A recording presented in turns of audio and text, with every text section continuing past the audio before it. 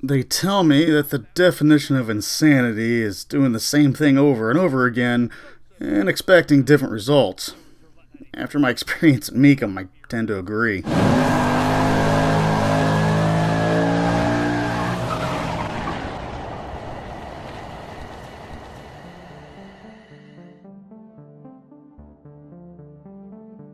I've known for years that televised auctions were big money events from watching them myself.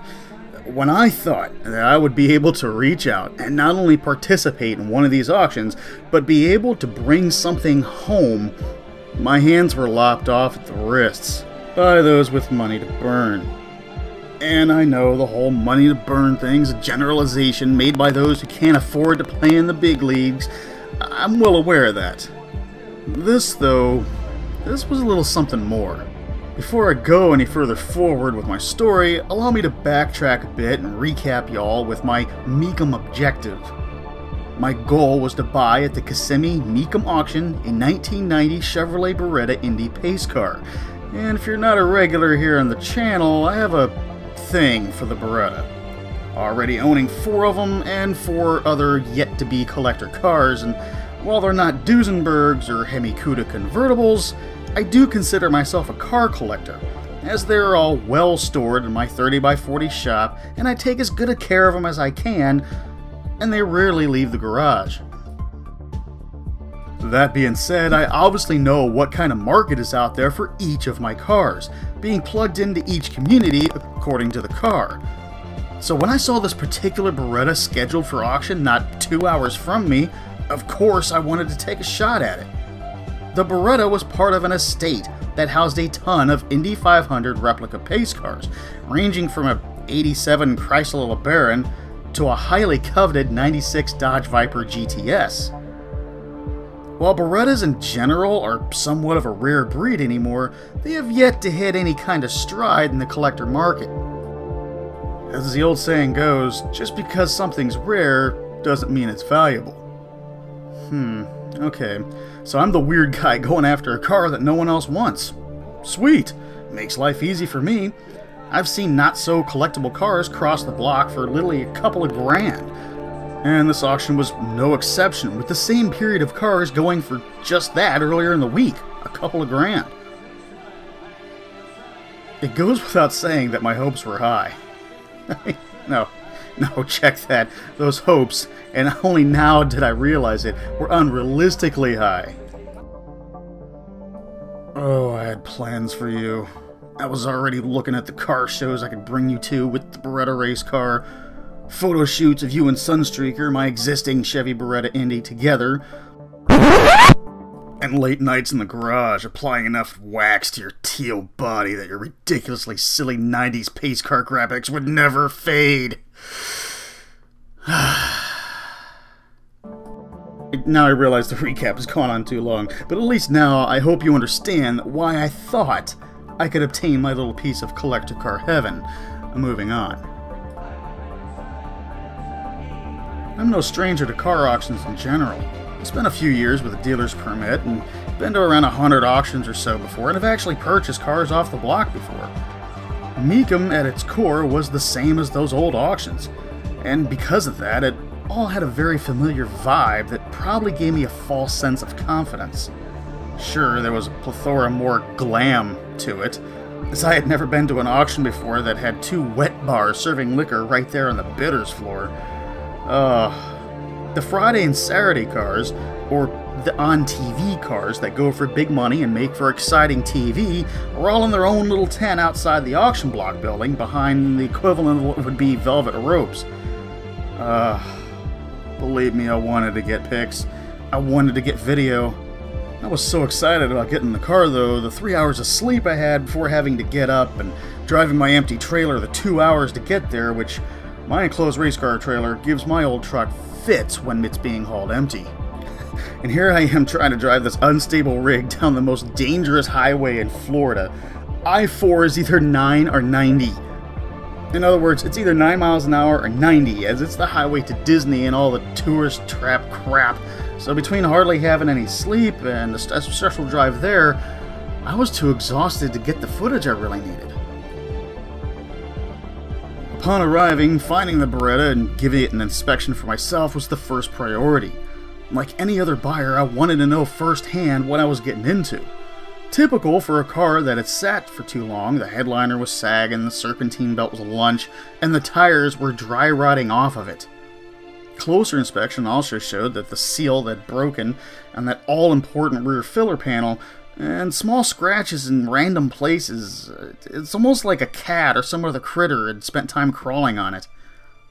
I stood there glaring at those and other defects that might hold the car back at auction. I thought, this is a good thing. So Sunday afternoon, on the last day of the 10-day auction, I sat in the bidders area and waited. The bidders area was kind of docile, not a whole lot going on, a little quiet, just as I expected. And it was all going according to plan, until it wasn't.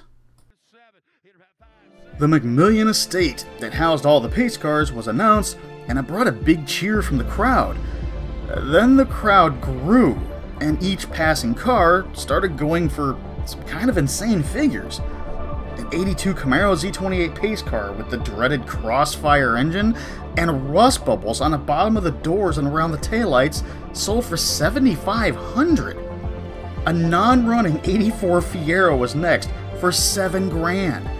An 87 Chrysler LeBaron sold for $9 grand, and then the 88 Olds Cutlass convertible with sun-faded paint for an astonishing $24,500. When the Beretta came up, oh wow. I waited for the auction to go all the way down to $1,000 and try to work my way up there, as I had about $5 grand in my pocket. Before I knew it, somebody opened up the bidding at $5 grand. Within seconds, it was up to $7, and as it drove off the block at a final price of $9,500, I had to take a moment to pick my jaw up off the floor and start wrapping my head around how this Indy sold for more than the Ferretta concept car had a few years earlier. A concept car that most of its life spent in the GM toy box, sported a V8, and sold at the more prestigious Barrett-Jackson auction in Palm Beach. Estimates within the Beretta community were between 6 and 7. I don't think any of us saw the bid going that high. So now I don't have the car, and worse yet, I didn't even get to bid on it. Exhausted, like I am now, and knowing I have to drive my rambunctiously empty trailer home, we made our way over to the golf cart shuttle area to leave. And then as we got into the golf cart, this happens. Look, the Beretta died. Died? $9,500.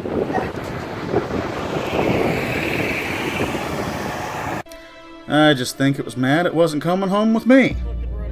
Then it dawned on me that with the buyer's premium, tax, title, and other bullshit fees, whoever bought it was now north of 11 grand into a car that doesn't even run. And that's before the expense of transporting it home, whether the guy did it himself or hired somebody to do it.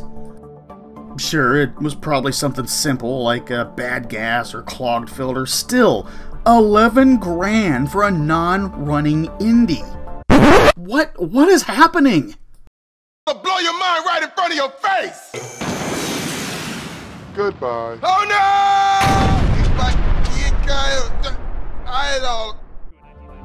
So now it's been 5 hours and a 5-hour interview later, and I've only come to two conclusions. One, with the huge influx of people on the bidders floor when that estate was announced, there must have been some kind of hype around this collection that I knew nothing about, so I must not have done my homework.